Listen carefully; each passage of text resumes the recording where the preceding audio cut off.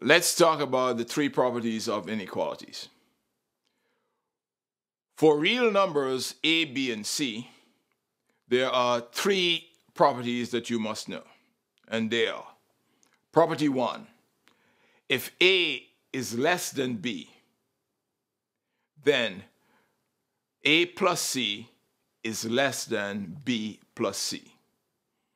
And that property is true for all real numbers a, b, and c.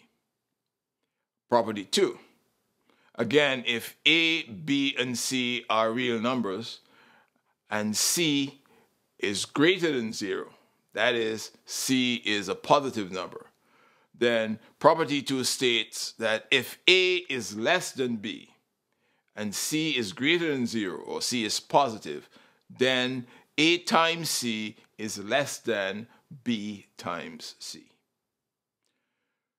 In property 3, again, if a is less than b and c is less than 0, that is, if c is a negative number, then a times c is greater than b times c.